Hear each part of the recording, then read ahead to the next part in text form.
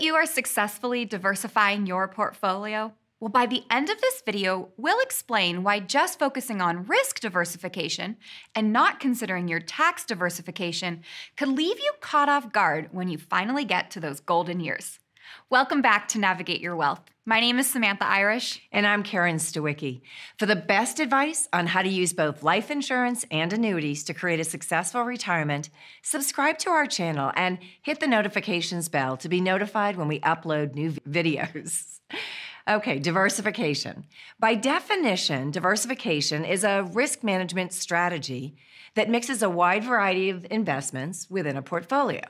You've probably heard the expression, don't put all your eggs in one basket.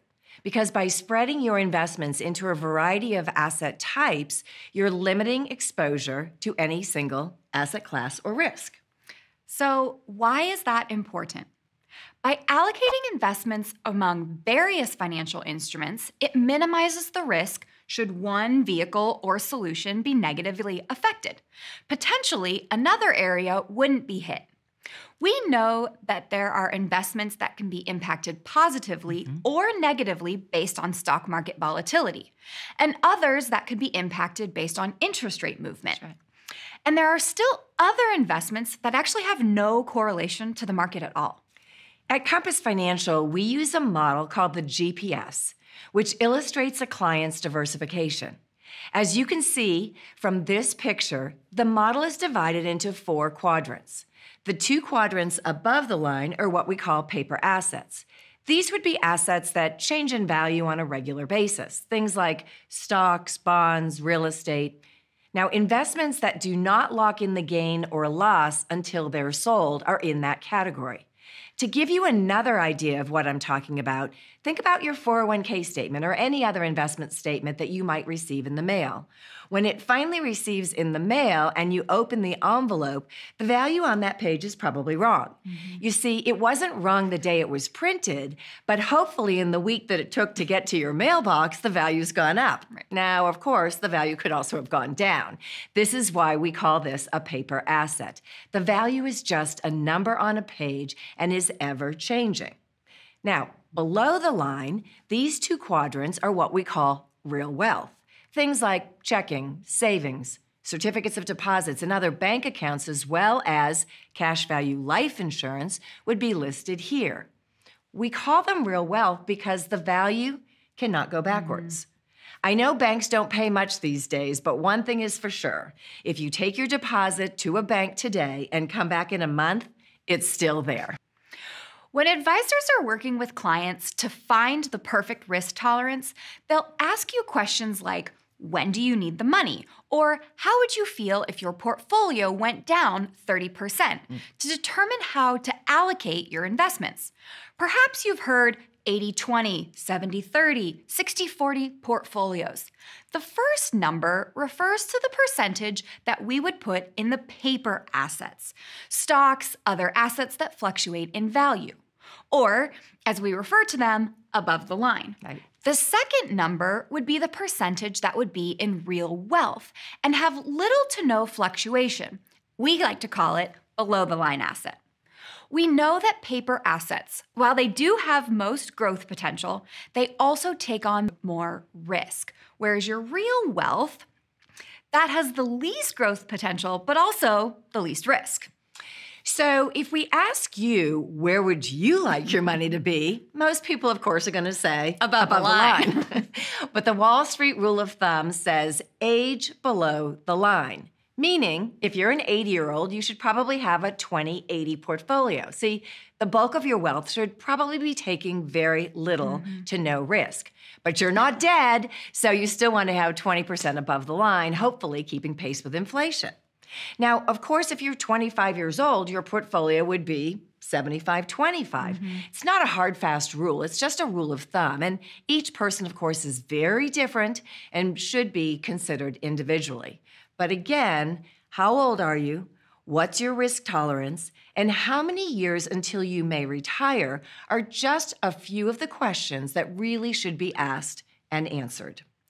Leave a comment in the section below and let us know if you've considered these questions when you are diversifying your portfolio. And then after this video, check out the video we created, The Power of Three, to better understand why diversification might not only refer to market risk. The link is in the description below. And speaking of tax-free income, when we look at tax diversification in our GPS model, we've been talking about vertical diversification, which I explained is diversifying between the risk classifications or the assets. I also pointed out that our model is divided into 4 quadrants. We talked about above the line and below the line, but now let's look at the left side and the right side. On the left side, this is where we place all the assets that are tax deferred.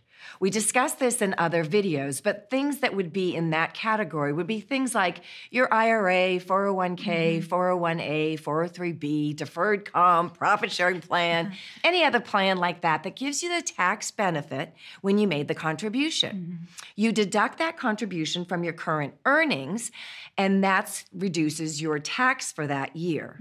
The money and all of the growth will not be reported until such time as you take the money out. Okay. That's what they mean by tax deferred. But then when you take the money out, it is taxed at whatever the rate you're in the year you pull it out. That's the way it works. All right.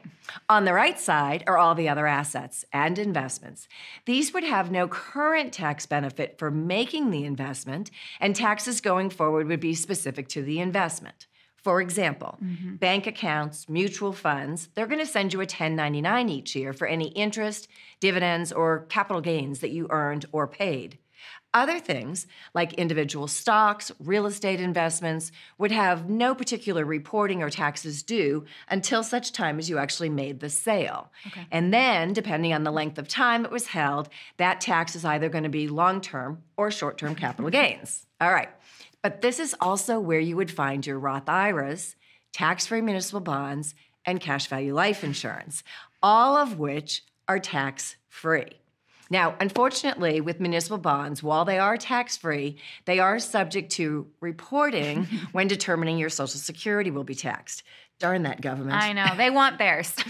But with all 3, there will be no tax due ever on the gains when you remove them from the account. Now, keep in mind there are rules that do need to be followed with the Roth IRA. Okay. But if you check all the boxes, the income will be tax-free. Okay, so now we've looked at what falls on the left and the right side of the model. I'll ask you this question. Do you want to pay your taxes now or kick the can down the road and pay them later? I'm pretty sure most people would say later. Why would I want to pay anything, especially taxes, sooner than I need to, right? Well, last week we aired our show titled 2 Bags of Money Could Mean 23% More Income in Retirement. Did you watch it? See, this is the key. Just like the saying, don't put all of your eggs in one basket, when it applies to risk, taxes are a risk, and that question applies here too. Do you want to pay on the seed or do you want to pay on the harvest? I think the seed is smaller. Well, look at this model again. If you pay on the seed, you are investing on the right side, buying with money that's already been taxed and won't ever be taxed again. I like that. On the left, you're getting your tax deduction today, and I know it feels good, but it won't feel good later when the account is significantly bigger and taxes potentially have gone up. Did you ever consider the deduction you got on your taxes because of your 401k contribution is a loan from the IRS? Listen, your due date is coming. Okay, let's wrap this up with a good story. All right. In previous videos, we've stressed the point that it's not how much you make, it's how much you keep. Well, here's a story of 2 friends and how their diversification impacted their retirement. 10 years ago, we had a client come to us. We're going to call them Client A. And that said, he was looking to retire in a few years and said he had done a good job of saving, but had never really asked for professional help, so he just wanted a second set of eyes. Well, it turns out he didn't give himself quite enough credit. He had actually done a great job of saving. But like most Americans, had diversified his risk and made great returns over the working years, but had only focused on the immediate gratification by contributing the max to his 401k and IRAs. He was so proud of his returns and his tax savings over the 30 years. Then we reminded him that while his assets were a big number, it wasn't all his. I know.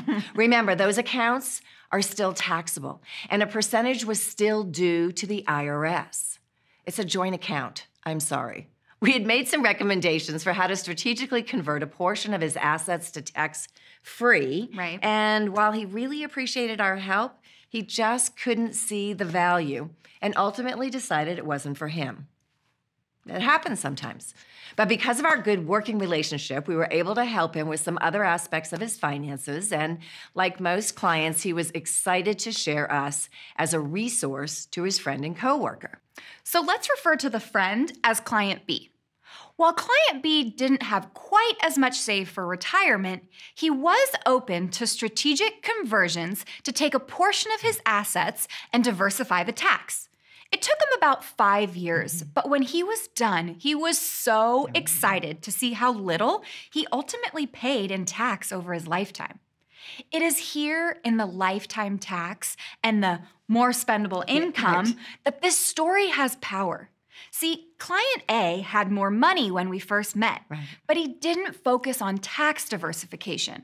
And while Client B initially had less, but with a 10-year focus on risk diversification and tax diversification, by the time they both retired, Client B had more spendable income.